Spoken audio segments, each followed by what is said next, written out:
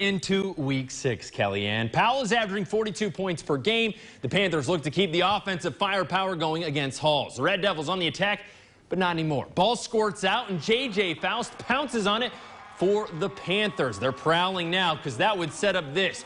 Jordan Potts slings the screen out to Jaden Collins, and he's going to do the rest of the work from there. On his way into pay dirt, and the Panthers jump ahead 7-0. Not for long, though. Potts. He's going to throw this one up. Camden Johnson, he's going to be all over it. The ball pops off his hands and into Jaden White's arms. He takes it out of the end zone and then is eventually brought down. Fourth quarter now. Hall's looking to tie it up. Hand off to DJ Hunt, and he is taking it the distance. A huge touchdown ties the game up. It wasn't enough, though. Powell avoids the upset with a late score off of a turnover.